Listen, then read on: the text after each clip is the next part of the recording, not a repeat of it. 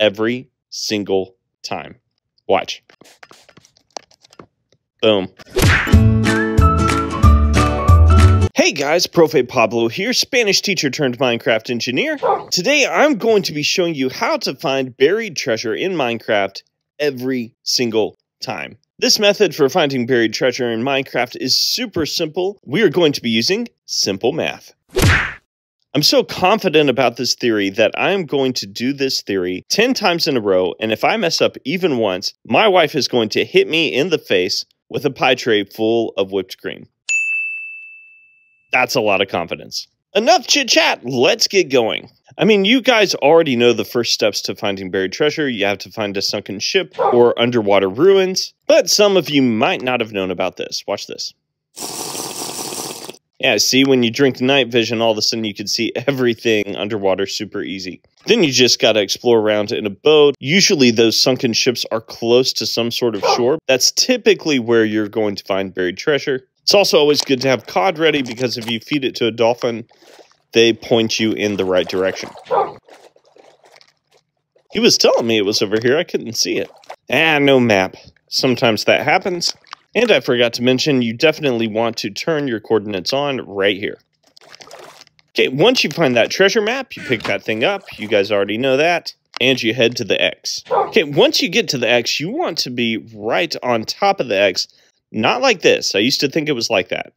No, you want to go so your little white dude is right on top, just like that. He fits in all of the X, and then you can check that by making him turn around and making sure his nose stays inside of the X at all times. Oh, look, there's this sunken ship right there. And then you look at your coordinates, and they first of all need to be even numbers. So you need to make that an even number by either moving up or down, either way.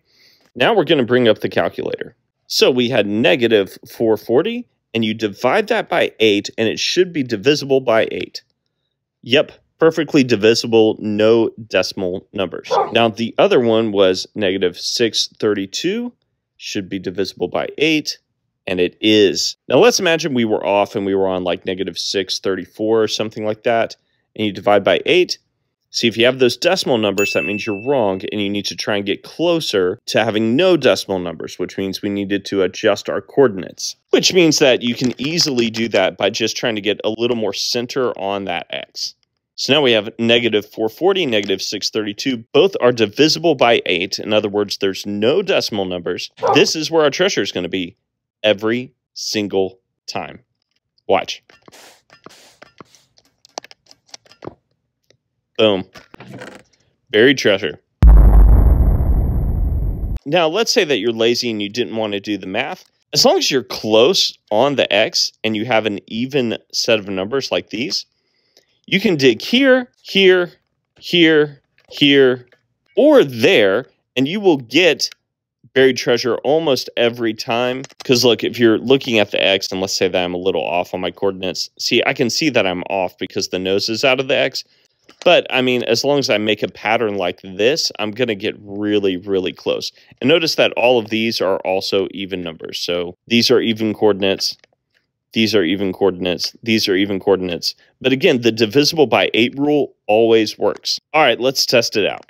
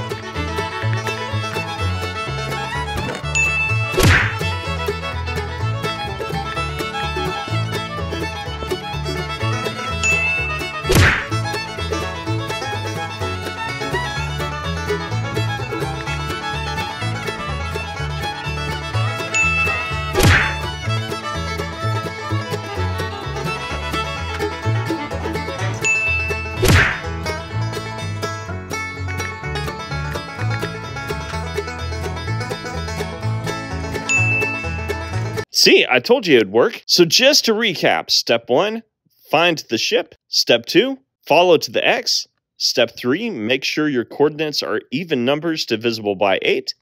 And then dig straight down. I'm Profe Pablo, and as always...